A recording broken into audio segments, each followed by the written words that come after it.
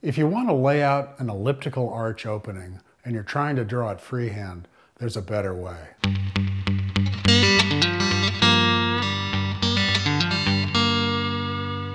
This is a tip sent in by David Kalin, the island of Oahu in Hawaii, and David's going to show us how to lay out an elliptical arch.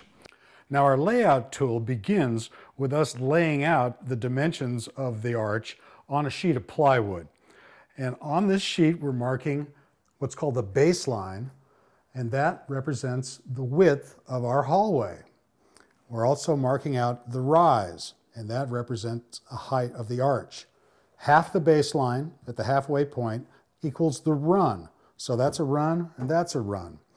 Now at each one of these points, we're going to install a nail at point A, point B, and point C. But there is a fourth nail that is necessary to make this jig, and that goes at point D, which is also the length of the rise from the baseline, and it's also perpendicular to it. So we'll tap that in. And now we can lay out the legs of our jig. Now they have to be in contact with one another, or with the nails rather.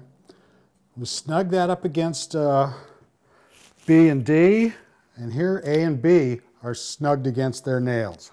With the strips of plywood snug against the nails, I installed 2 pin nails where they overlap to hold the jig together. To use the jig, start by removing the nail at point D. Now, place the jig arms against 2 of the nails and take a pencil and put it right at the intersection of the jig.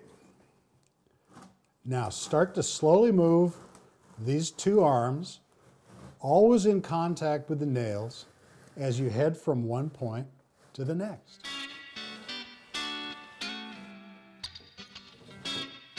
Isn't that beautiful?